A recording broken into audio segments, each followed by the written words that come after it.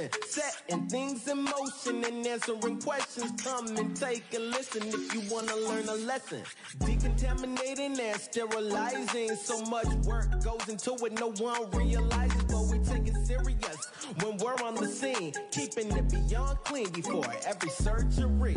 Splish splash, we're doing a thing for the clean freaks. We're heavy on the scene. We got it going on, running 5 years strong. We're fighting so dirty, yet keeping it clean. Yeah, splish splash, we're doing a thing for the clean freaks. We're heavy on the scene. We got it going on, running 5 years strong. Hey, shout out to Sterile Processing.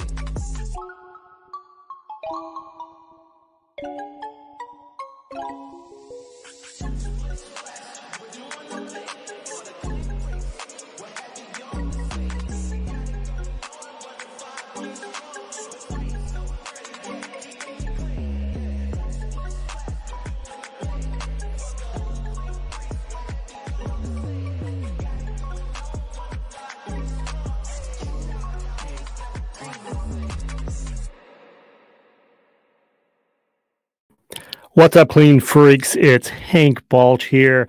Happy Friday to everyone. We are live in studio this Friday talking about degrees, money, and data. Straight talk on sterile processing career growth. So if you're joining me live or if you're watching here later on demand, I thank you for giving me a couple minutes of your time today to talk about, I think, a topic that's pretty important to all of us, how we grow in our sterile processing careers. And I'm going to be sharing today a little bit about my growth and my experience starting as a brand new technician back in 2009, almost 14 years ago. It'll be 14 years in May. And so I'm going to talk about how I started and how I grew, became a manager, ended up directing a health system in Kentucky, then moved down to the same thing in Texas before going over to the dark side, as they say, and becoming in some sense a vendor. I don't really consider myself a vendor because we don't really sell any product into the hospital, but, you know, I'm not working in the hospital every day anymore. And so it's definitely a different side to the industry. And I know a lot of you guys are interested in potentially going some direction, right? You may not be in the hospital forever. Maybe you want to become a vendor someday. Maybe you want to do some of the things that we're doing someday here at Beyond Clean. So we're going to talk about that. And for those of you who are tuning in with us live, I'm going to take any questions, any topics of conversation that kind of fit in this theme that you want to chat about. So at any time during the stream, feel free to drop your comments or questions in the comment section below.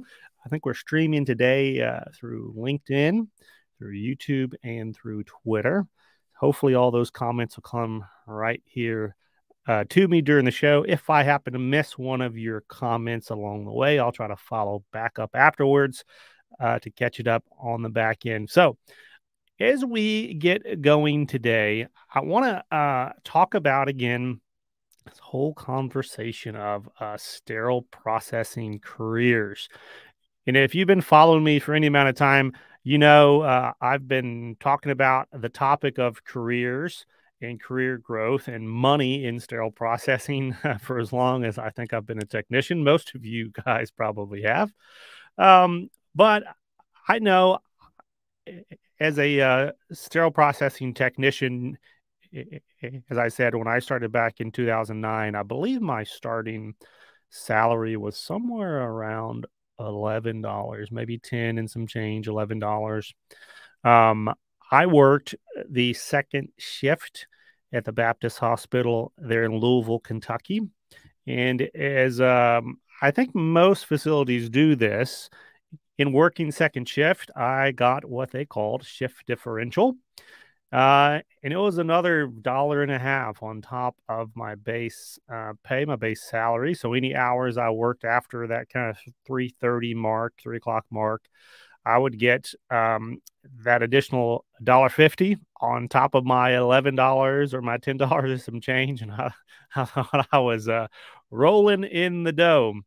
And, you know, considering where I had come from, previous to working a second shift, or I guess like previous to getting into sterile processing at all, I was working as a stocker at the neighborhood Walmart. So it was one of the green ones. Not everybody has the little green Walmarts, but um, you're used to kind of seeing the big blue ones, the superstores that have all the kinds of clothes, electronics, and everything. Well, the neighborhood Walmarts, they're basically just grocery. So it's like a small little grocery store. Typically, you kind of see them out there in the suburbs or like little parts of town. Anyways, I was working there and I was working my way through grad school. I'm going to talk about grad school a lot as we start talking here about the degrees. But I was working at grad school, doing that stocking at Walmart. And I had a friend of mine who was actually in grad school with me, who he was helping a guy move. And the guy who was helping to move happened to be a supervisor in a sterile processing department there in town. And, through conversations, he asked my buddy, "Hey, are you looking for a job?" And he said, "Yeah." And so he ended up getting my buddy a job in kind of the OR supply part of it. So it was connected to sterile processing, but it wasn't a sterile processing technician job. So my buddy who was working with me at Walmart, he got that job. And then he told me he was leaving. I was like, "Oh man, you can't leave me here all by myself." In a couple of weeks, maybe a couple of months down the road, he reached back out and said, "Hank, they're hiring in this department called sterile processing. Would you be interested in throwing your name in the hat?" And I said, "Yeah, I mean, that sounds great. The pay is going to be better and it actually has some benefits." One of the biggest benefits at that time, and this ties into that degree conversation again, was our hospital had what's called tuition reimbursement. And so they would cover, I want to say that time it was maybe $2,000 a year in tuition cost for their employees. And so I was like, sign me up. And went in, did the interview, and obviously ended up getting the job there in 2009. I want to give a shout out here real quick to Paula Freeman tuning in from Ireland. She's a second-year student at a Dublin University, completing her degree in decontamination management. Boom. So, Paula, I wish I could get you on the show today because I think your perspective, both from the international side, but then also just from the degree side of things, is going to be very interesting to hear because I've got opinions about degrees. I'm going to be sharing here in a moment, but that's mainly in the U.S. context. So I'd really be curious to hear some more of what you think and what you got to say about everything that I'm talking about. Since I can't have you in the studio with me, maybe if you want to add any comments along the way, if you want to shoot me an email through LinkedIn throughout the show or after the show, it'd be great to kind of follow up and talk some more. So thank you, Paula, for tuning in. So I ended up getting that job back in 2009, as I said. And at the same time, I was going to school in grad school, right? So that, for those of you who are not clear, if you tune it in internationally, the way the U.S. systems work, we have undergraduate. That's usually 4 years, and you end up with like a bachelor's degree, for instance. And then you got grad school, or you're going on to do your master's degree many times. And depending on what kind of master's degree it is, sometimes there's like a 1-year program to get your master's. It can go to 3 years. I was in a 3-year master program. And then there's other ones, that sometimes take even longer. So then after grad school and your master's degree, many times folks go on to do their PhD. And we have a couple folks in the sterile processing industry now that have their doctoral degrees. And typically what I see is, PhDs in healthcare management or public health. Those kind of PhDs are common in our space, some kind of business management kind of stuff. And I guess like we can get in more in depth to that here a little bit later on as well, but that's just kind of an outlay. So anyways, I was working back 2009, got my job in grad school. And at that time, I didn't really have any intention of sticking with sterile processing for a career because I was in school to do something, and I was paying a lot of money. I was spending a lot of time in school. So sterile processing was just to help me pay the bills, and especially with the tuition reimbursement, to help me to pay tuition in particular. Now, as happens many times in our industry, we get folks, and you may be one of them tuning in, who, they come in here just like me, and they're like, hey, it's a job. It's not out in the heat and the rain and the cold. It's a job indoors, and it's a job that, is going to be steady. It's not going anywhere. And it has benefits, right? And for many people like myself, that's very important. There's a lot of jobs out there that don't carry good benefits or any benefits at all. That has changed a lot, obviously, since Obamacare came in. But, back in 2009, that was a big selling point for me. So I got in. And a lot of folks like me end up getting in. And for many reasons, we just end up staying around. Like I said, I started almost 14 years ago today, and I'm still here. And now I don't have any plans of going anywhere else besides sterile processing. I fall in love with the industry, with the people, with the opportunity that we're going to be talking about in this show today for growth. Really for the opportunity to see various growth in our industry. So it's not just growth in our careers, for instance, but there's growth opportunity in technology.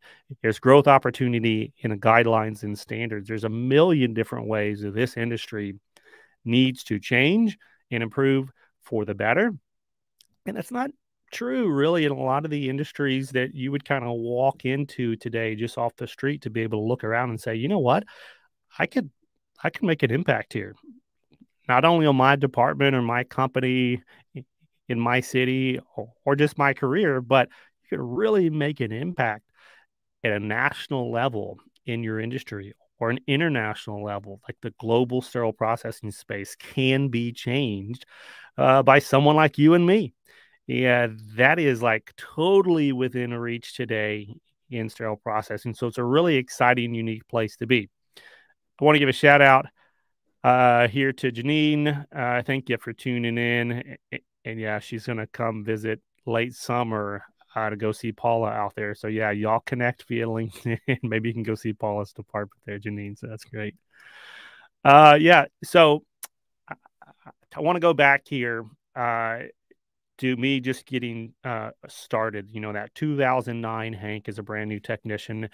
And I want to speak to the new technicians that are tuning in right now who are maybe contemplating, maybe you're not a new technician yet, but maybe you're contemplating getting in to the sterile processing industry. Maybe a family or friend told you about this career, and now you're Googling around, and, wouldn't you know, you ended up on this YouTube video from this random guy on Beyond Clean. And now you're like, okay, let me see. He's talking about degrees. He's talking about money. Do you need a degree? How much money can I make? You're asking all those questions that we all ask at the very beginning of our sterile processing journey. So I want to speak to you for a quick moment here and tell you, in 2023, this is a terrific time for a new technician to be stepping in to the sterile processing industry. There has never been as many resources available to you in that new technician role as there are today. I'm telling you, there are hundreds and hundreds of podcasts. That's the kind of things that we do around Beyond Clean, if you're not familiar with that. But not only podcasts, there's webinars, there's books. I'm going to talk here in a few minutes about these puzzle books here that are now available on Amazon. There's books. There's music. We dropped the first sterile processing album back in September. Actually, at the intro to the show, you probably heard a clip from one of the songs on there. But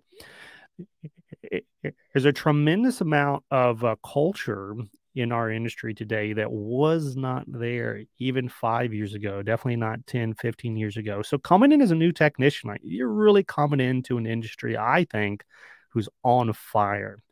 We're doing a lot of things. We're getting connected.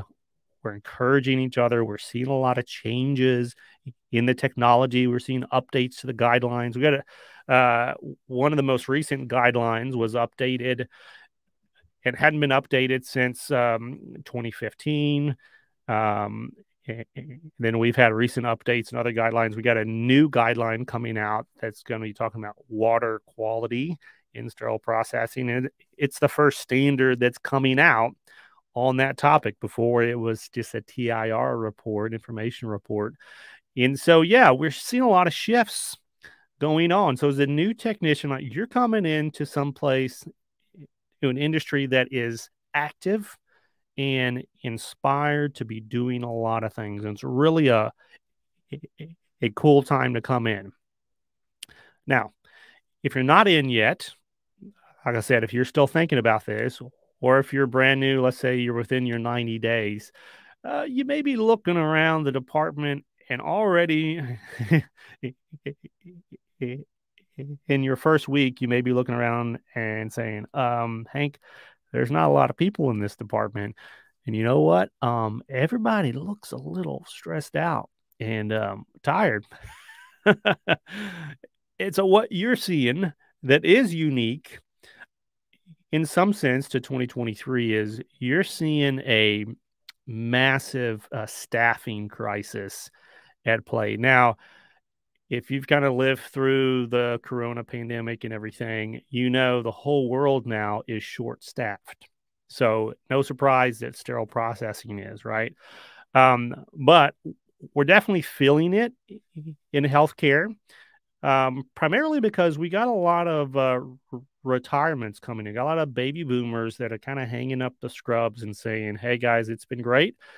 I've been there, 10, 20, 30 years, but it's time for me to take a step back, to go home and, put my feet up and enjoy my retirement a little bit.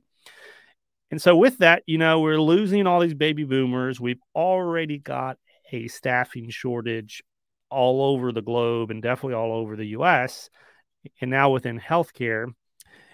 And then you go a little bit deeper, and you may not know this yet if you're in that new sterile processing technician category, but our job, even though it's got great benefits and even though the pay is getting more competitive and even though all the resources and all the excitement and energy is coming now to the epicenter of the industry, it's not an easy job.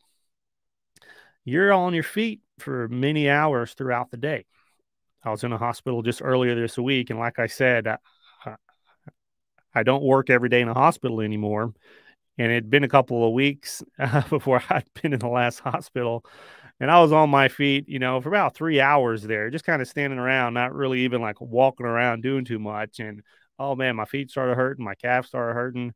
And I went home and told my wife, I was like, I forgot how hard it was standing up for 8.5 hours every single day on that hard concrete in a hospital. So you're standing all day. If you're in decontamination, you're sweating all day, and you got water going everywhere. You got splashing and steam going everywhere. You got sweat going everywhere in your PPE, and you're dealing with blood, right? You're dealing with blood-borne pathogens every single day in sterile processing as a part of your job. So it's a hard job, which takes us back to the staffing crisis, right? So if you got people that, hey, the whole world is looking to hire, this is a hard job that you got to stand on your feet and have great attention to detail. You're at some risk to exposure, to all kinds of things that are carried within blood. And you got other kind of risks like ergonomic issues from bending and pushing and pulling. There's a lot of folks who are just saying, hey, it's been nice, but not hanging around for this anymore. I got a sweet office job that I got the opportunity to get. Or, there's new people that are considering coming in and they're weighing all these things and saying, well, I don't know, maybe that's not what I want to sign up for. Maybe I want something else that's a little easier or, different, right? Like not everyone wants the same thing with their career. So all that mixed in, as a brand new technician, through the eyes of this brand new tech, you're probably looking around saying like, oh, man, is it always this crazy with staffing. Is it always this hard? Is there always this many trays left over? Is everyone always this burned out? Well, uh, in some sense, the answer is kind of, right. For as long as I've been in the industry, almost 14 years now, like I said, we've always had issues with filling our positions. We've always had uh, we've always had more surgical volume than we have staffing and equipment, it seems, to support. There's always been challenges. Yeah. So I'm not going to sit here and tell you everything's rosy, sunshine and roses. It's going to be great. Come on. I'm going to tell you, it's probably going to be hard.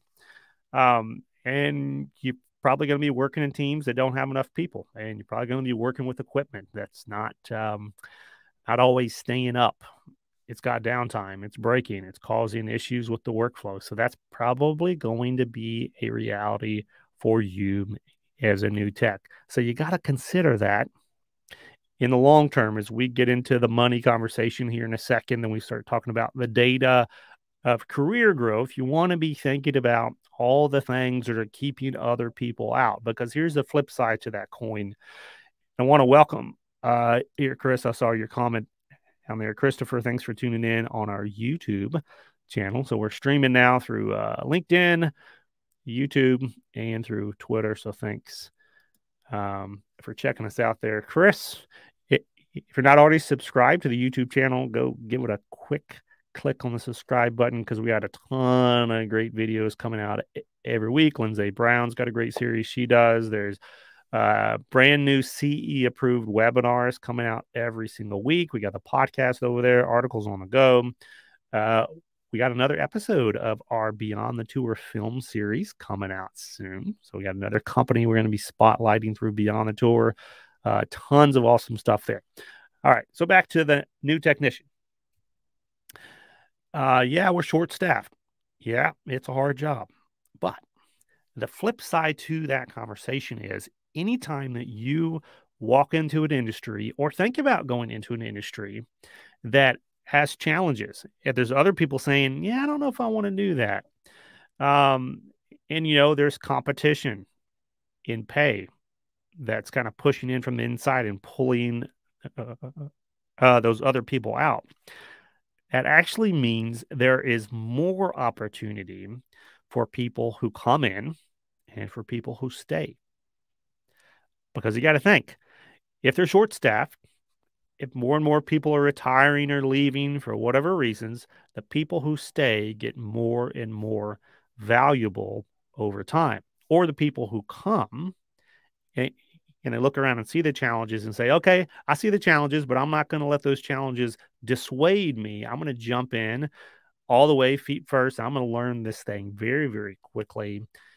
Those people tend to see accelerated career growth in ways that I don't think is even possible in many other industries. A great example of that, if you go back to the YouTube channel when we get done, don't leave the stream right now, but after you get done watching this stream, we had a live stream interview with a guy named Matthew Richardson and a guy named Jardine Carlton. And both of those guys told a story about how they increased their compensation very quickly through a number of just real practical strategies. Number one is getting in and learning the industry, soaking it up like a sponge as quickly as they possibly could. So let me take you back now to my experience again, 2009. I came into an industry that was still very reliant on kind of that come in, shut up, go in the corner, do your time, and then call me in 10 years and maybe there'll be an opportunity for you to grow. Maybe there'll be an opportunity to get paid a little bit more money. Maybe there'll be an opportunity for you to get promoted or, get some insight into the industry. That's kind of what I walked into in 2009. And I'm feeling many of you probably had that same experience as well. But that is no longer true. We're in an industry dynamic now in 2023 that brand new people are seen as really unlimited potential. If you come in as a newbie and you put your head in the book are in the books, if you put your ears in the podcast, if you put your eyes on the webinars and the conferences, on the instruments in front of you, if you soak up everything that preceptor is giving you, if you become best friends with the educator or your instructor, you can experience explosive growth. I'm talking like you can go from brand new technician and in 4 or 5 years be managing your own department. I kid you not. Like, that's how quickly you can grow. And tell me any other industry on the planet that you can do that in. Very, very rare. And you can do it from 0 to 60. And here's the important part. I'm going to go back here to part 1 of this. You can do it without a college degree in the United States. So let me throw out here a little audience poll for those of you tuning in live or later on demand. I still want us to hear your answer to this audience poll. And this is going to be talking about the degree question. So here's my poll here.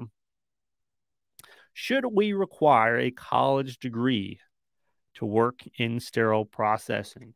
Should we require a college degree to work in sterile processing? If you're tuning in, I'd love to know your answer. Yes, college degree, no college degree to work in sterile processing in the U.S. So drop that in the comments if you're tuning in on YouTube, LinkedIn, or Twitter. I'm going to give you a little sec here to get that done.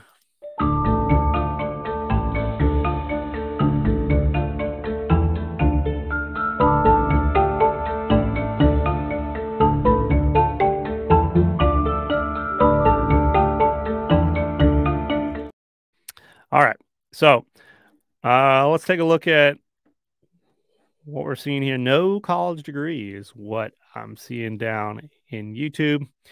And yeah, we got a couple of answers out there in YouTube and thinking like, no, that's actually why they're coming to sterile processing is they don't require a college degree to get in. So that's actually, believe it or not, I don't know if you're following a lot of the conversations, and it's hard to know what all is being talked about out there in the space. That's why videos like this are so great, because I'm kind of plugged into these conversations and I hear them from both sides of the equation. And then I can bring that information to you and say, hey, did you know a lot of people are talking about this topic? Well, this is one of the topics. They're talking about, do we need a college degree program to better train and equip our sterile processing technicians before they come into the industry? So I'm seeing some yes answers out from the LinkedIn crowd out there. We got, no surprise, Paula there, that's in a college degree program in Ireland, is saying yes, totally, absolutely. And then Janine is saying 2 years degree. 2 years degree to move up in the future. Well, you're kind of prompting another question here that I have, Janine. So just hold that thought here just for a second. And then, yeah, again, another comment here from YouTube that says, hey, but we do need some more classes, right? So this is the challenging conversation that's going on is over the past, 30, 40 years, almost 50 years now, we've been focusing all of our effort in sterile processing on the certification route, at least here in the U.S. And the model has been across the country, no background required to get into sterile processing. You can literally walk off the street one day and then be processing instruments for an open heart procedure the next day. Now, that's not, technically true, right? Because we don't put brand new people on trays and not watch them. But you don't need to do anything.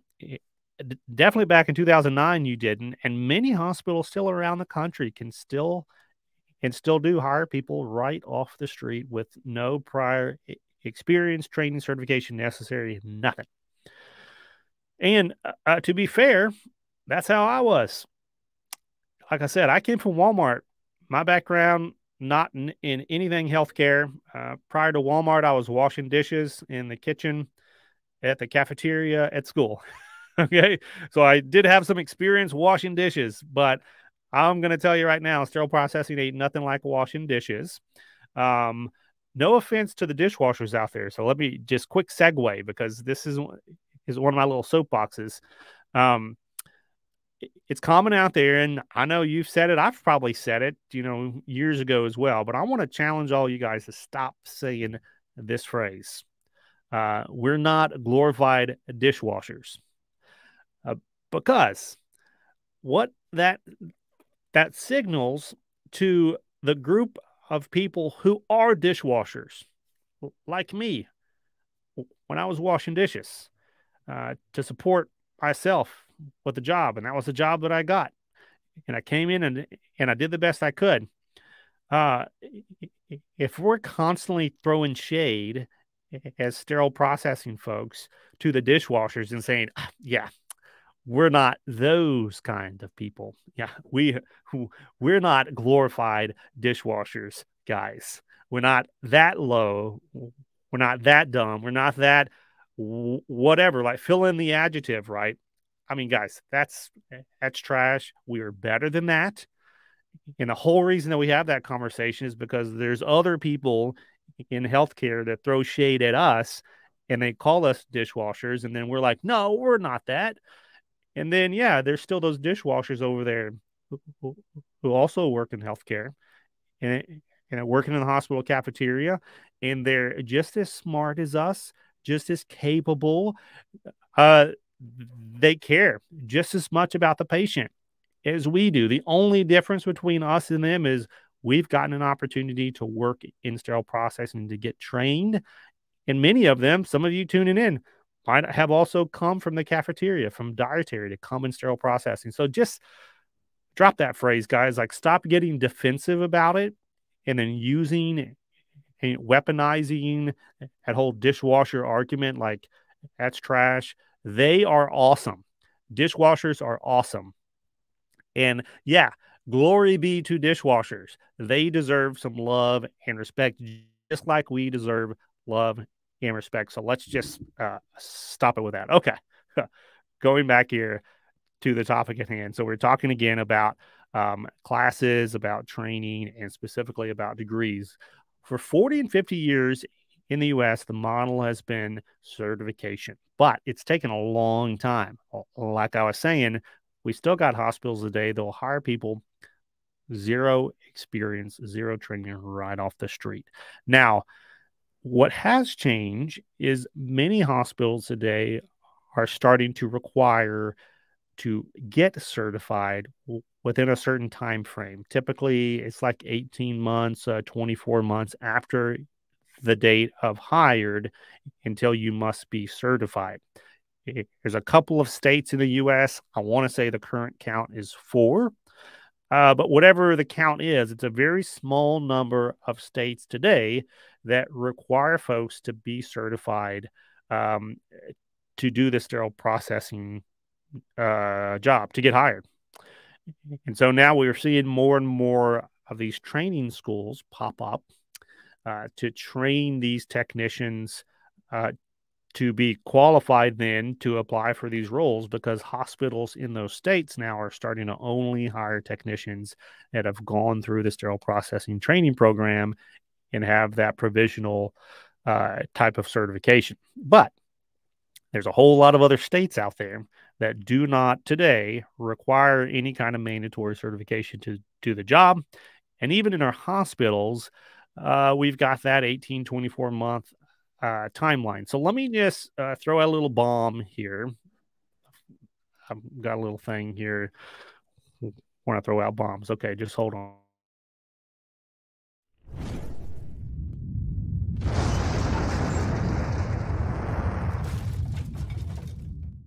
All right. So that was a preemptive bomb here that I'm throwing out. Here's the bomb. Y'all, if we're requiring 2 years to get certified after you're hired, like, you know how many trays a technician can do in their first 2 years? I know technicians today, and actually Matthew Richardson that I mentioned before that we did an interview with, they've got all 4 of their certifications within like the first year of getting hired. I mean, they're out there churning out trays after the first 90 days. We set them loose and they go. Maybe they still got a preceptor beside them. Maybe there's a trainer close, but after 90 days or after even 6 months, we set them loose. So what are they doing for the other 18 months? They're doing trays and they're not certified. So I just think it's kind of a joke, guys. Like, we cannot be patting ourselves on the back saying, hey, like, we require 2 years. Yep. After 2 years, then they got to get certified. But hundreds and hundreds and thousands of trays being done today in the U.S. by technicians that are not certified. So I think, honestly, either we say as a country, you got to be certified before you do your first tray, or we just give it up. Because this little halfway thing of, oh yeah, but if you're going to stick with the job, I guess, like, you need to get certified eventually. Right. I just do not see the consistent logic. I understand if you're tying it to career growth, and that's important, right? So, like, maybe let's just talk about that right now. In many facilities, even like mine, I tied multiple certifications in to raises and career growth opportunities. It is basically our career ladder. And what that looks like many times is you'll get hired on at like a Tech 1. And that's basically a technician with no experience and no certification, right? Just a basic tech. And let's say that you're making $12 an hour as a brand new Tech 1. A lot of hospitals then out there will say, okay, once you get your certification, you got to get it in 2 years. But as soon as you get it, let's say that you get it in 6 months, we'll give you a 10% raise or a 15%. And that way, they incentivize their technicians to do more of the book study, to learn the guidelines, learn the standards, learn the basics of sterile processing, right? Introduction to microbiology, introduction to logistics, introduction to wrapping and to steam sterilization, all the very, like, 101 kinds of information. They're incentivizing through that pay raise to go and get certified in order to grow that technician up from that Tech 1 level to the Tech 2 level. But as great as that is, we can't really excuse or ignore all the trays again that we let them do without the certification. So either it matters for safety, or kind of matters. It only matters for the safety of our patients if the technician has been there over 2 years, and then before then, it doesn't really matter, right? Because I'm not aware of most facilities or any facility. I'm not aware of any facilities. There may be facilities out there that do extra QA for technicians' trays that are not certified. There may be some out there, but I've never heard of them. Typically, what I've seen is if you get off of orientation, whether you're certified or not, you're kind of free to process according to the department guidelines and training that you've been given. But there's nothing extra given to that person to ensure that their trays are quality until they get certified. So I think it's just very inconsistent and kind of hollow. I'm happy to be proven wrong, or you can argue with me all you want on that. Please make your case, and you can send it to hank@beyondclean.net, or you can send it in the comment section below. All right. So Paula has got a little comment here. This is back, talking about, hey, do we require degrees? And again, for those of y'all kind of tuning in here late, Paula is in a degree program in Ireland. So she says that it takes a PhD in engineering qualification to build instruments for medical professionals. A doctor is a user, and he has a doctoral degree. A nurse is in the OR. And again, they have degrees, BSNs is what we call them here in the States. But yet someone that doesn't even have a high school qualification carries the responsibility for the safety of the patient in breaking the chain of an infection.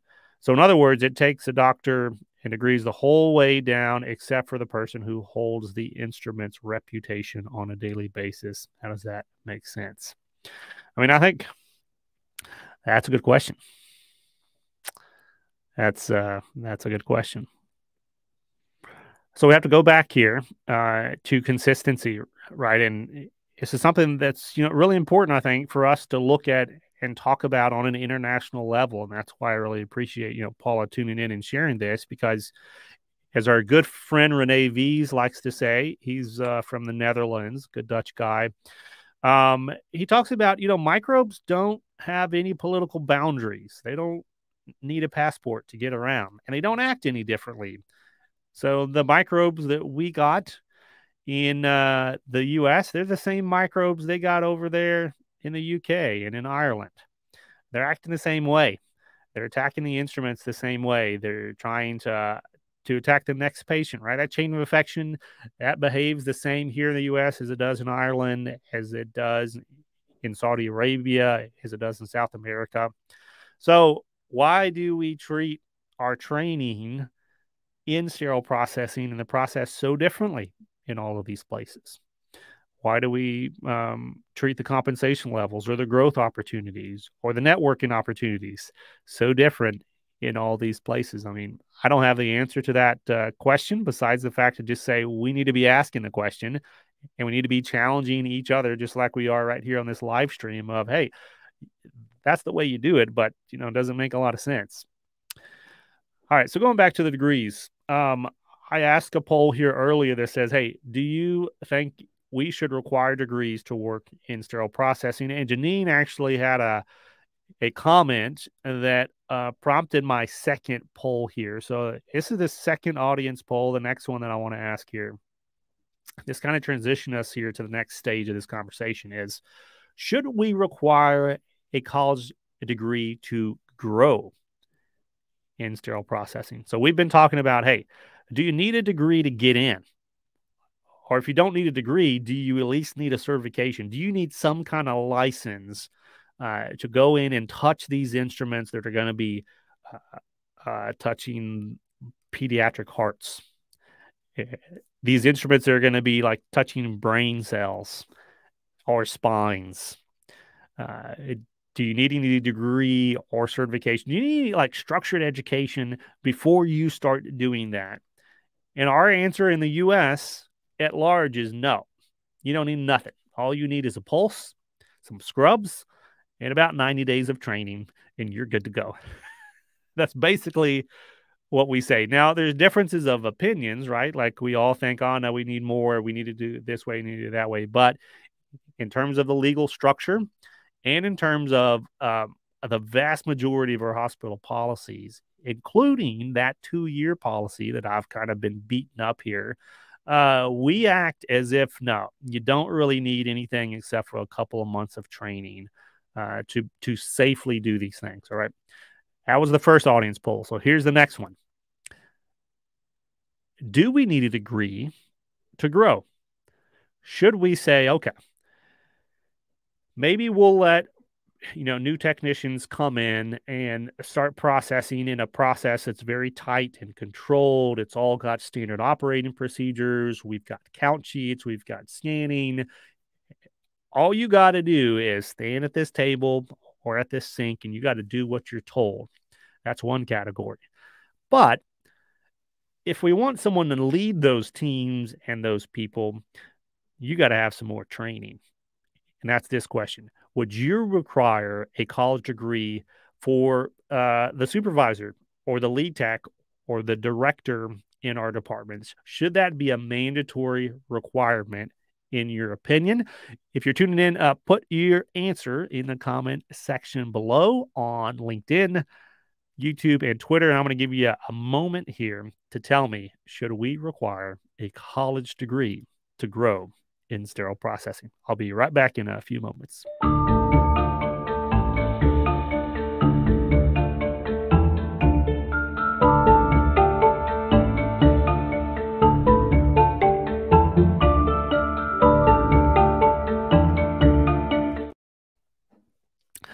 All right. Any guesses to my opinion on this? Have you been following my conversations enough to know where I sit on this question?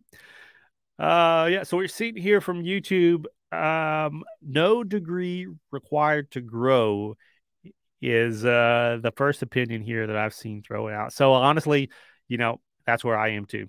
I If you're not getting the idea yet, I don't have a very high view of college degrees, and I don't have a ton of college degrees. I mean, I got 2 college degrees. I was in school to get a 3rd college degree. I actually went to law school after I graduated from grad school, so I was sitting there ready to go.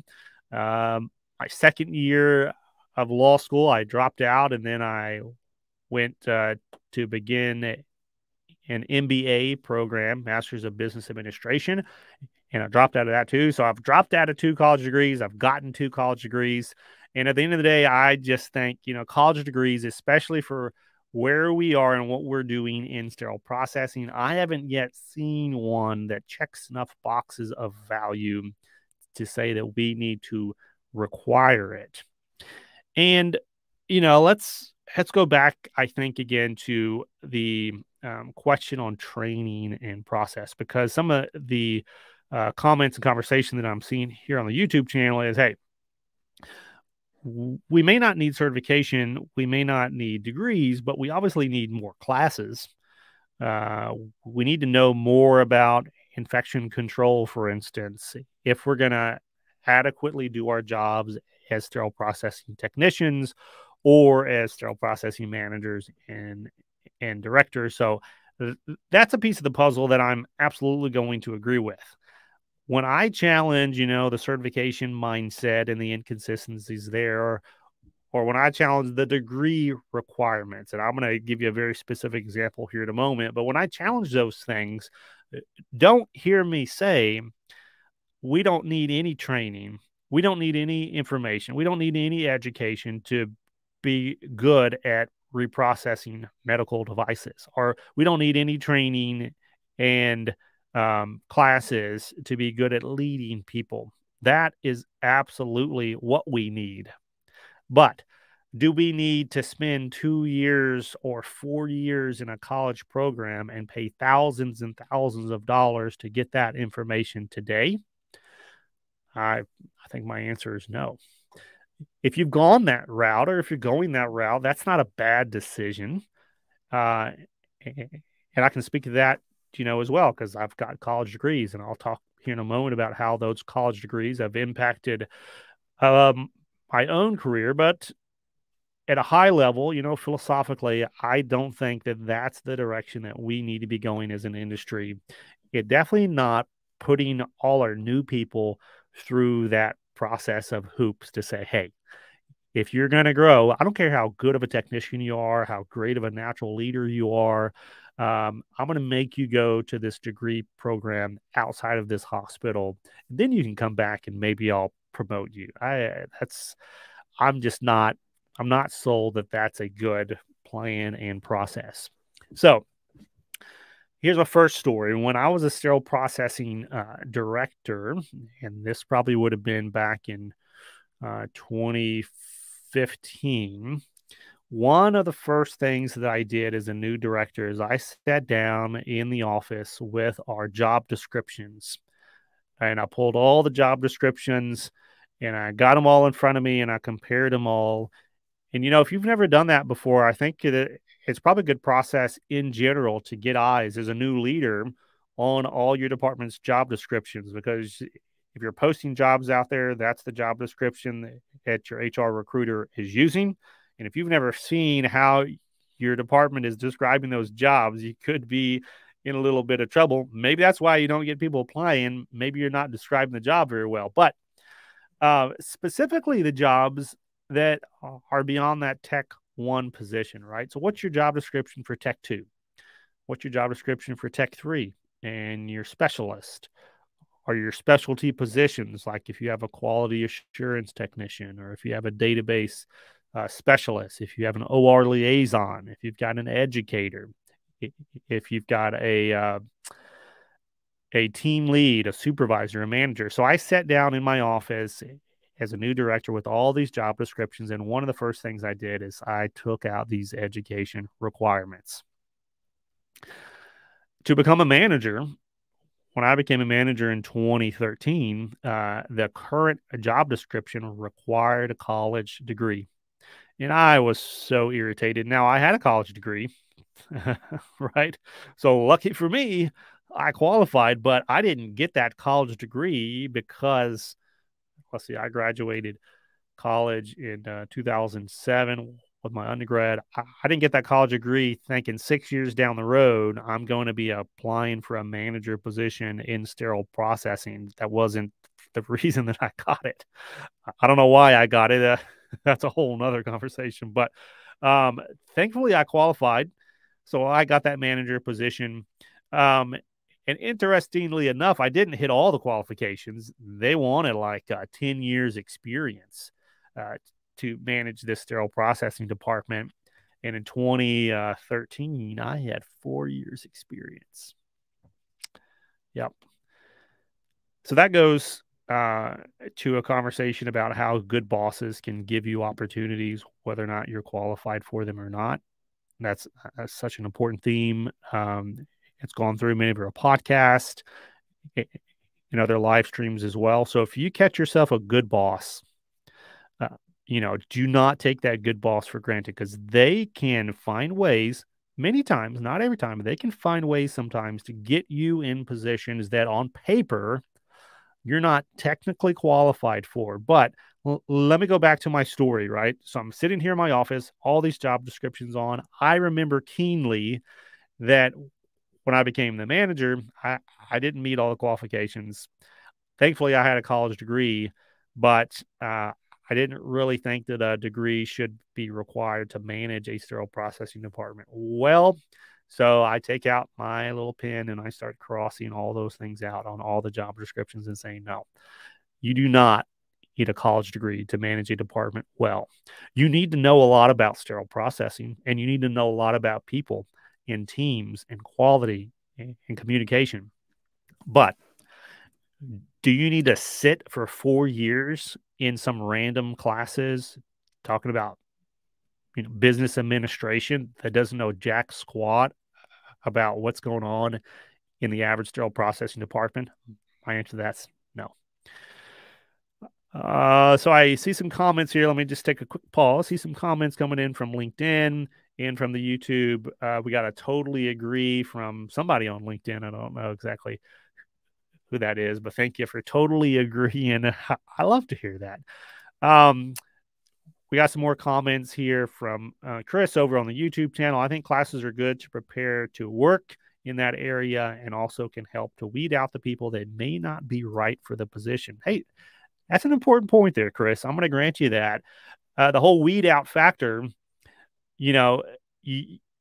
as a trainer, especially as an educator, and even as a department leader, and heck, let me just throw everybody in as your coworkers, you want to know sooner rather than later if that person that you're training is not going to stick around. Because the more time and effort and hours and weeks and months that you put into training this person, when deep down inside, they're just like, yeah, I'm actually looking for another job right now, but I'm just not going to tell you until I find it. And they may hang out for 4 or 5 months, and you're just like pouring everything into them, hoping and praying that this person's going to help you with that surgical volume, 6 months down the road, only to find out their heart and their mind was not in it. So you're right. Classes and putting folks, through classes early on in that process to just expose them to the complexity of the job, the responsibility of the job, the risk of the job. I think that's very, very important to get that message across. We got another comment here from Alan over on the YouTube channel. If you're tuning in again from LinkedIn or Twitter, you can stay there. You can keep watching us on those platforms, but do me a favor, either now or after the stream, go to YouTube and subscribe. That way you can get notified of streams like this and new videos and conferences that we put out through the YouTube channel. So Alan over at YouTube says, leadership is my passion. I'm currently a supervisor working toward management. How would you suggest we make the case against required college degrees if we work in a system that requires a degree? So yeah, you're going to be making the case, I think, first to your boss, your manager, your director. And this is not necessarily one of those situations that you have to go up the chain of command, right? So like if you already know your boss is not supportive of you or not supportive of the change in that requirement, well, just talk to someone else in the health system. Maybe your OR manager is more friendly to this conversation. Maybe the HR recruiter is, or your HR business partner. But find someone in your hospital, in your facility, that will just talk to you about what the job is. I'll be honest, a lot of these HR folks that enforce these requirements, they ain't got a clue what it takes to run a department well. They're looking at the job description that hasn't been updated in 20 years from the sterile processing department and saying, okay, so must be able to lift 50 pounds. Okay, good. Let's see. Must be able to stand all day on their feet. Good. All right. So that's like literally that's all they know. I bet you money the vast majority of the recruiters that are in all your hospitals that you're tuning in from never set foot once in sterile processing. That you can take that to the bank. So they don't really know. So start with them or start with your manager. If they're friendly, just sit them down and be like, hey, can you explain to me with data? And this is actually the final part of this conversation.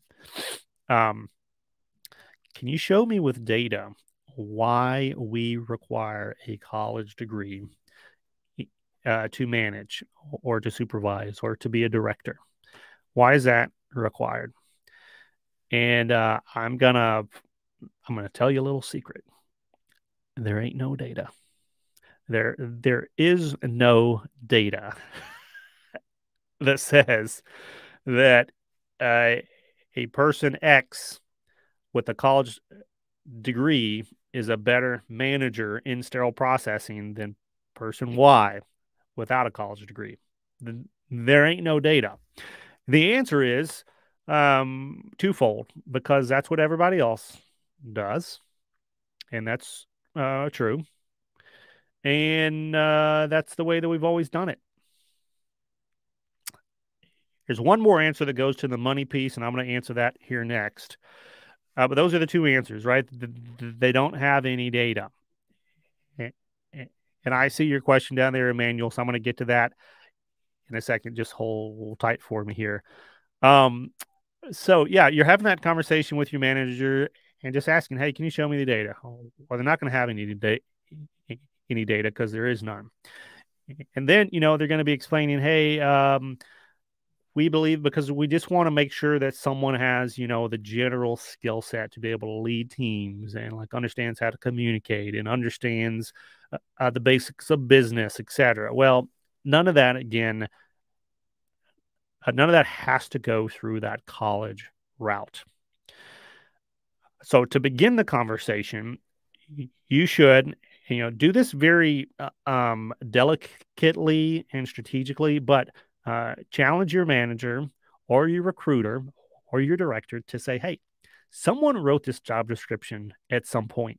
It may not have been you, but some person sitting down in a seat just like yours sat down and typed this up, which means some person just like you can sit down and change it. You can update it. We can change job descriptions. We can change the titles and the roles and the requirements. Now, here is the complicating factor. And this is the challenge, right? And this is the money piece. Way back when I got my manager position, and then again when I got my director position, which I, again, was not qualified for on paper. The manager position, I think, required 10 years, like I said, experience, and I only had 4 when I applied and I got it. And the director position might have required like 15 years and like 10 years of leadership, right? And I became a director in 2015, so I had 6 years total experience, and I had like 2-3 years of total leadership experience. So I mean, on paper, I was like not even in the ballpark qualified to be a system director in sterile processing in my health system. But what they told me way back then, and what my boss at that time told me is the pay rate, the compensation was tied to the degree requirement, meaning the reason that the sterile processing manager pay was in a certain range was because it required a college degree. And if it did not require a college degree, that it would not be able to remain in that pay grade. So if I didn't have the college degree for a manager, even if they gave me the job, they wouldn't be able to give me that pay grade because the pay grade is tied to my education. Same thing with the director. And I want to say, and this is a whole nother hot potato question. I want to say even the director job required it to be a nurse. So yeah, do you want to talk about that? Do you need to be a nurse to be a sterile processing manager or a sterile processing director? I know a lot of systems, maybe the VA, even the Veterans Administration and the government. I know a lot of systems out there are saying, hey, you got to be a nurse. I mean, they were talking about that way back in 2009 and definitely in 2013 when I first became a manager. So they may not be talking about it as much anymore because of the staffing crisis, but yeah, that's a whole nother ball of wax. So, all right, I'm going to get to Emmanuel's question here. So Emmanuel said, I'll go ahead and pop this on the screen here. So we're having a lot of good conversation today through YouTube. So I appreciate all y'all tuning in and chatting here. Do we need a college degree to be a supervisor in sterile processing technician job? So your answer to that's no. Thankfully, today, you do not need a college degree to be a supervisor in most sterile processing departments. Now, the one exception or the exceptions out there may be, hey, if you're in like an ambulatory surgery center and there is no manager and there is no director, like supervisor is the top of the pyramid, and then you've got people who work underneath you in that ASC, depending on that job role and the job description, those job requirements, that may be like a weird exception that they'll say, hey, you do need a college degree. But for the most part, your supervisors do not. It's only when you kind of get to that management level and above that, for no good reason, no good data reason, you start seeing all these job descriptions start adding that. So when I was a director, boom, I cut it out. And then the question goes back to, okay, well, how do you build in a career ladder? Like, how do you know when people are qualified to go up the step? What differentiates these people that you're working with that are great technicians, but maybe not qualified to be a supervisor? And honestly, we see a lot of that in the industry in departments that are not really running well. Is you see departments that have promoted great technicians. They were really good at their technician job. They knew the instruments, great relationship with the operating room, a lot of trust, always on time, very hard workers. They promote those people into the supervisor job that has to deal with people and people problems. And they have to look at kind of the bigger picture of the department. They can't just laser focus on their assignment or their job. And many of those supervisors and managers, when they get promoted for the same way, they fail. And they fail not because they're not great workers, just because they weren't actually good leaders. And no one knew that. Even maybe that person didn't know that they didn't have quite yet what it took to be a leader. Not that they couldn't learn or be trained, but they just didn't have it. And so we kind of push these people sometimes when we see, oh, hey, like they're a great worker. We push them up a little higher and faster. And this goes back to the degree conversation, though. If you see the other side, yeah, no problem, Manuel. Thank you for tuning in. If you see the other side of the equation, though, and you see someone young and I'm not talking about an age, but you see someone like um, a new blood to sterile processing, regardless of their age, and you start seeing signs of natural leadership.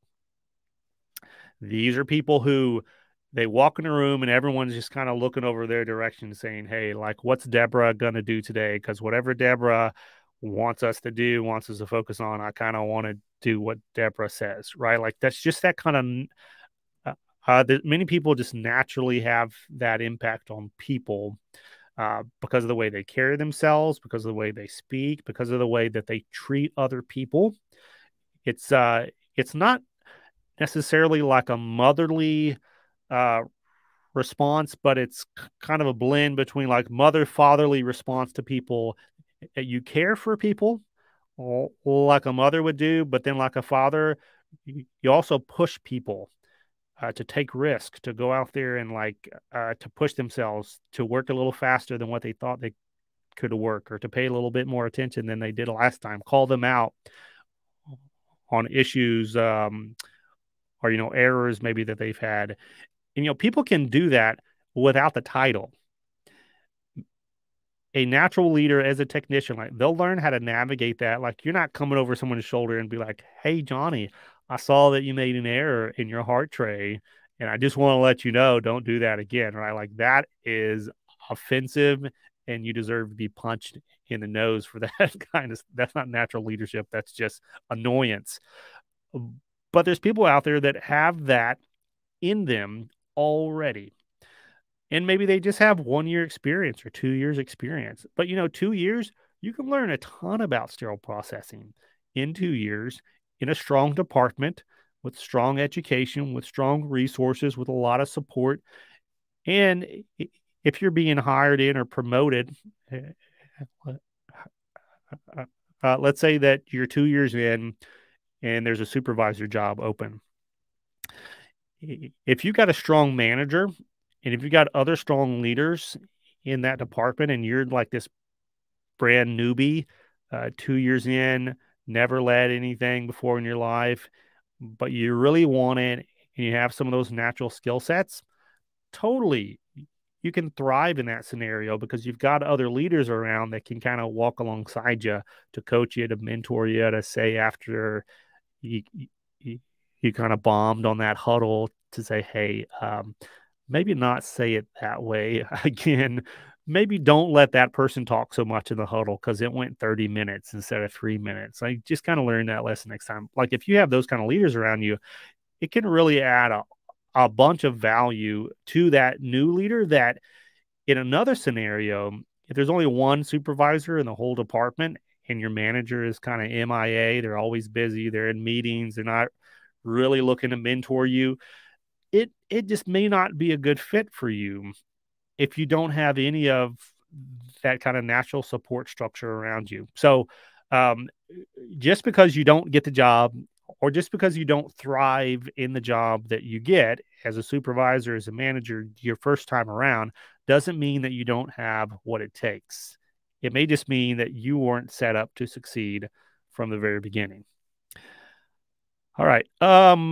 Any other questions that you have in this stream? I'm planning on going. I'll keep on going for as long as you guys want to keep on going. If you got more questions or comments, just throw them out and we'll tackle those. I do have a couple more things I want to go over here too along the way. So I think I'm going to ask another poll here, because the first couple polls had some good conversation come out of it.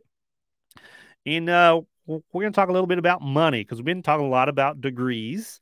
So let's talk a little bit more about the money. And this is a fun poll and conversation that I've been having, probably since 2013. So maybe 10 years, kind of crazy. So a whole decade I've been asking this kind of question to really change the way that we think in sterile processing about pay.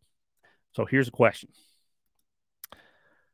Should production or productivity and quality bonuses be a thing, right? So this is an audience poll. If you're tuning in, LinkedIn, Twitter, YouTube, I want to know what you think about this question. Should production and quality bonuses of technicians be a thing? And you can think about this as an individual. If you're just got terrific quality at the end of the year, should you get a bonus for that? If you got terrific production, if you're the workhorse, should you get a bonus for that? Or as a team, let's say that your team just killed it on the quality and production. You broke all the records, you produced all the instruments, and you did it at the same time that you're short-staffed. Should you get a bonus for that? So that's the audience poll. I'm going to give you a little bit to put your answers in the comment section below. Just drop them in. They'll pop across my screen here, and I'll see what y'all have to say about that. I'll be right back in just a few seconds.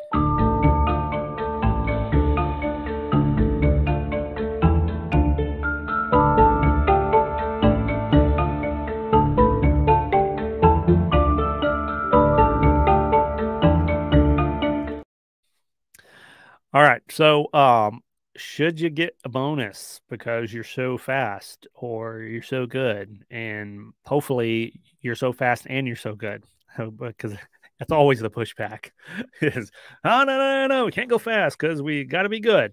Well, yeah. And I've done a number of videos and I've written a lot of articles about this. You can go probably faster than what you're going right now, and you can be safer probably than you are right now. You can improve at both your speed and your quality. So don't give me any of this. I got to go, 1 mile a minute because I don't want to make a mistake. You can learn to do these things well. The same way that surgeons increase their time in doing surgery. I mean, they decrease their time, right? Like they do the surgeries quicker. Just because they're able to do a surgery quicker does not mean that they're taking shortcuts. And does not mean that they're putting the patient at risk. Same thing with our trays. Many of us can learn to produce quicker and not cut any corners and still keep that quality as high as we can. So I see some answers out here. Yeah, we're seeing, probably some kind of bonus would be great. We got a yes over here from Cylindra on the LinkedIn side of things. Alan says, in a perfect world, bonuses would be nice. And Emmanuel says, yeah, I support that idea. Well, I'm not surprised that most of y'all said yes, because we're talking about us getting paid, right? Like, yeah, the answer is going to be, yeah, we'd love to have bonuses to incentivize. So this is the important background for this question and the reason that I ask it. I think one of the challenges in our industry, and I'm gonna drop another bomb here.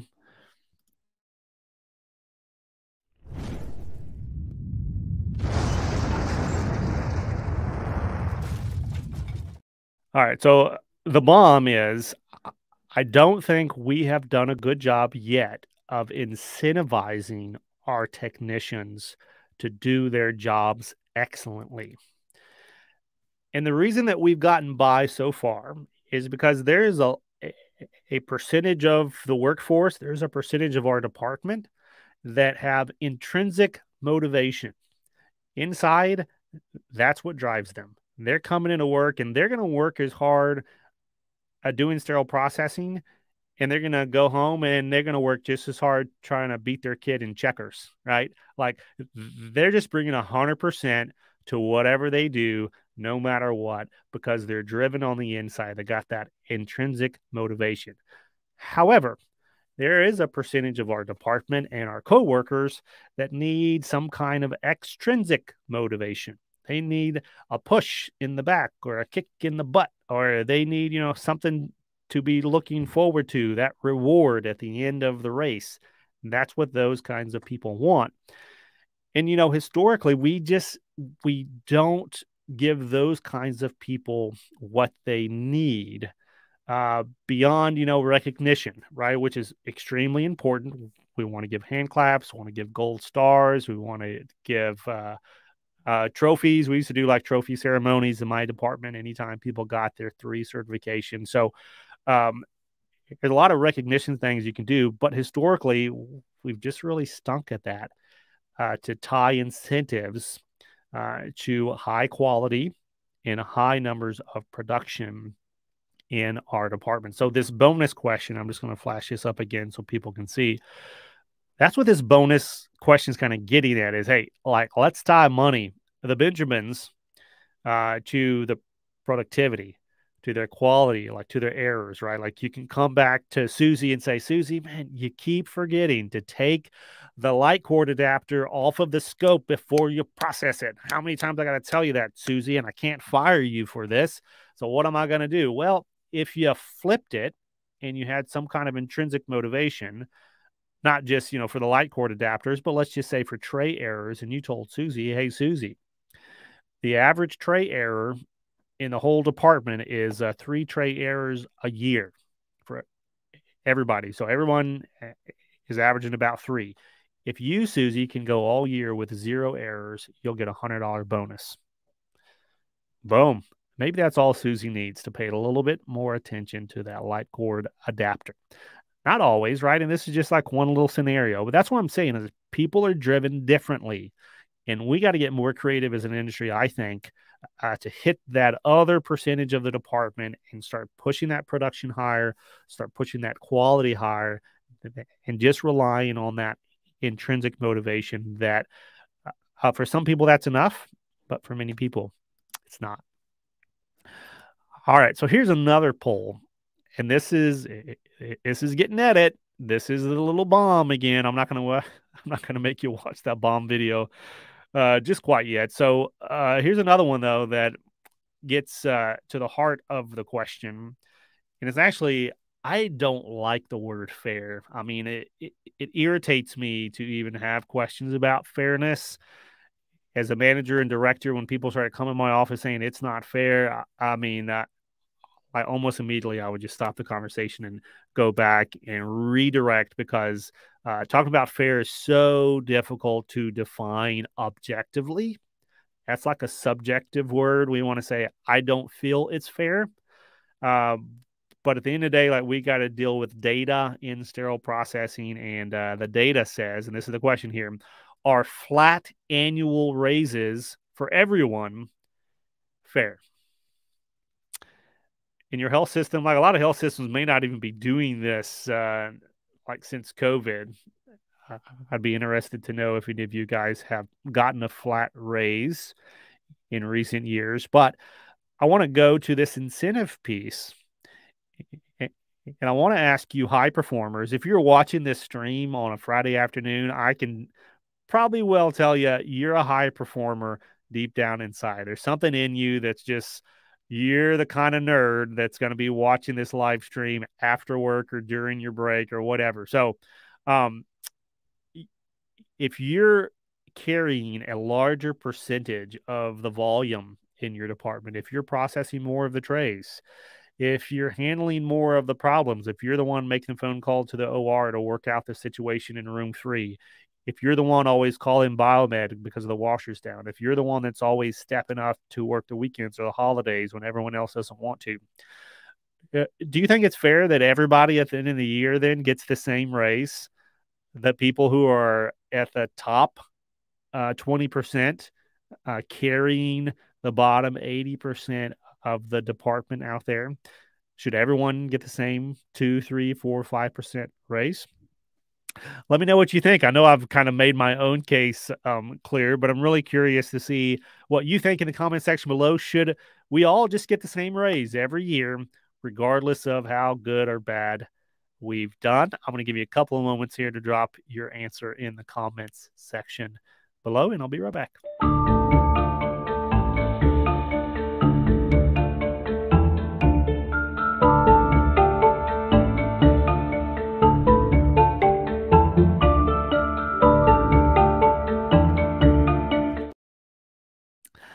All right, so I probably scared a few of y'all off to tell me your answer if you disagree. But hey, this is a safe space. You can disagree with me all day, and twice on Sunday. I will not get my feelings hurt. Yeah, I asked that question again to get to this incentive piece. How can we incentivize our hard workers to work harder? And how can we incentivize our not so hard workers to get with the program? And are we disincentivizing our not so hard workers when they get a raise no matter what, just because they happen to be on a team that's carrying them to the championship? It's kind of like, hey, if you're on the Super Bowl team, you get the ring, even if you never set foot on the field. That's kind of how we treat our annual raises if they're flat raises. Like, you all get the same raise. It's like we're on one of the Oprah shows, right? You get a car, you all get a car. Well, that's how we are. And, it's great for hard workers because it's like, yeah, I deserve the car. I deserve the ring. But, for those who need a little kick in the butt, a little push in the back, I just don't see these kind of across the line flat raises really doing what they should be doing, which is driving that growth. So we do see some feedback here from the YouTube side of things. Thank you, all you YouTube guys, for hanging in with us. We see, hey, they shouldn't get the same raise. So they should get a raise potentially, but not the same raise as those really high performers out there carrying everyone. And then we got a comment here, causes resentment and losses in morale. Not a good idea. The people in our department who care are the pillars that carry our department. In my opinion, they deserve more. Then you're reading my mind, Chris. Do we keep some kind of individual stats? So this is the question. I'm going to put you up on the screen just to reward you for that great question, right? So are there some kind of stats that are kept tied to this question of incentives, of production and quality? And the answer, practically speaking, is no. There's not enough that's kept. Thankfully, with more and more of us getting tracking systems out there today, we have more data now than we've ever had before. So I'm not going to argue with that. We're much closer to being able to tie those stats in the way that could help us have these valuable discussions. We're much closer to that than we've ever been before, but not enough data. And actually, I think, let me see here. Oh, yeah. Here we go. Well, let me just add, this is my last poll question here. So we're just going to go a couple more minutes, but I want to get into this data question here. And I really want to leave you with some food for thought as you go back to your departments, if you talk to your bosses, as you talk to your coworkers, and this is my hope, as you talk to other folks in the industry, your peers out there, to challenge them through Facebook, through LinkedIn, through YouTube, through email, at the conferences that you're going to. Like, let's challenge the status quo on what we require for degrees and certification, how we have these money conversations, and in this last piece, how we think about data as it relates to the individual, driving incentives and rewarding high performers. How do we get that data? And then how do we communicate that data and compare that data to make these kinds of decisions? So here's my last question. This is the last poll here, and then we'll talk a little bit about it and wrap it up for today. What kind of data do you think creates the most value for your career? So this is kind of, let's talk the present and the future, right? So let's just answer first, what kind of data today creates the most value for your career growth? And then you can also answer, what kind of data do you want that maybe you don't have today that could help you grow more in the future? So drop your answers in the comment section below. I'm going to do the little audience poll video one last time here, and we'll come back and we'll talk about it.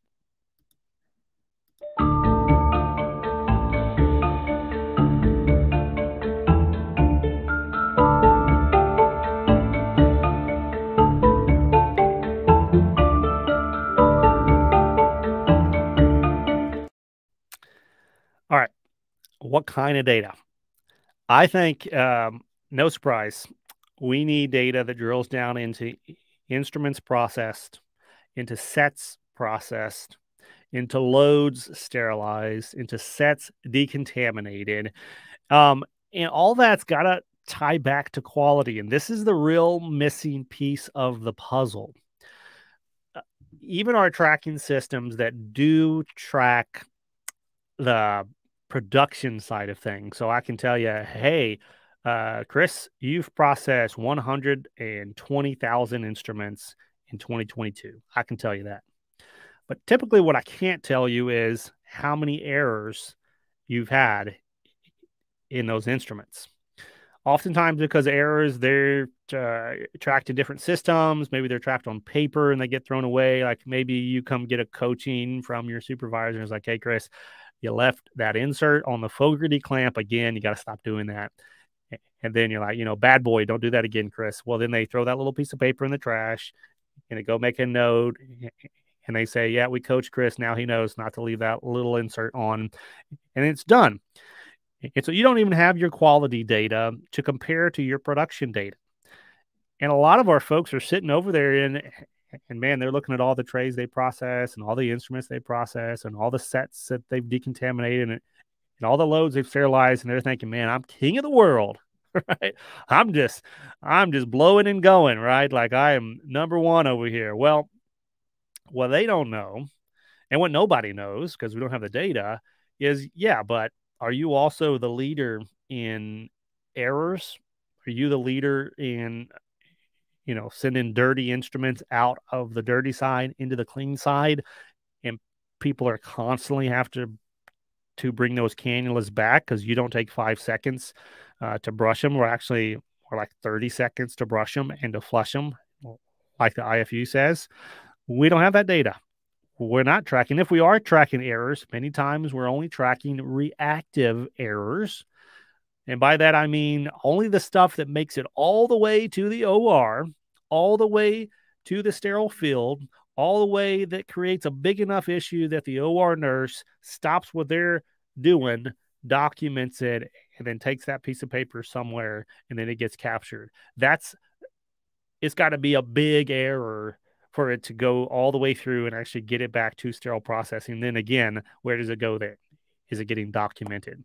We're not really capturing all the little errors, like I said, the dirty instruments that are coming into the clean side from decontamination. We're just like catching them and being like, gosh, he just can't get it right back there, and take it back, yell at him and say, slow down, do what you're supposed to do. And without that documentation, we really can't say, are the production numbers that we're seeing, are they actually quality production? I'm going to go find an article. I don't have the link ready, so I'm going to have to find this and add it in the comment section later. But I wrote an article about usable units of service, and I kind of make this case that we're measuring productivity today in our departments only based on how many instruments and sets can we shove through the process. How fast can we get them in to the sterilizer and get them out the other side? That's literally all that we're measuring. How many hours does it take, and how many trays can we shove through that sterilizer? We're not asking anything about, were those trays quality trays? Were they actually usable in the operating room? So that would be like, Ford Motor Company just saying, hey, this year we put 100,000 trucks off of our production line. Only, 20 of them were drivable, but man, we really made a lot. Yeah. Well, that's what we do, guys, in sterile processing across the country, probably across the globe. All we're measuring is, hey, how many of those trays can you get through? And no one's asking, are those trays actually usable? Now, we do track errors in the OR. We track delayed cases and canceled cases, but that's not getting tied back to our productivity. So all we're being measured is how quickly can we do this, not how quickly and how qualitatively can we do it. So that's a little thing to chew on. If you haven't heard that concept before, the usable units of service, take that back to your boss and, blow their mind on Monday when you walk into the office with that question. I hope that you have been inspired. I hope you've been challenged. And more importantly, I hope you found something that's going to help you take your career to the next level in sterile processing. If you're not familiar with what's going on at Beyond Clean, this is a platform that was built by Sterile Processing for sterile processing. We are of you and we are for you. And we want you and your voice to come and add questions and content and insight through our platform. So you can come be a guest on the podcast. You can write articles for us. You can speak at our conferences. You can comment on the live streams like all of y'all have been doing today. Tremendous engagement, great audience. I'm so happy and proud of you for spending your Friday afternoon here with me again. And I do want to leave you here before we turn off. So we got these sterile processing word puzzle books. They are live right now on Amazon. I actually put the link before we started the live stream.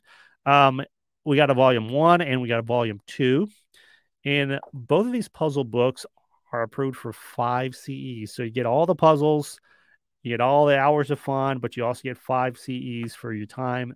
Those are great gifts for new technicians coming into your department or just the sterile processing nerd in your life. It's a great gift, obviously, for Sterile Processing Week when it hits in the fall as well. So yeah, go check that out. And until we see you again, like we say here at Beyond Clean, I want each and every one of you to keep fighting dirty, and we'll see y'all again soon. Bye.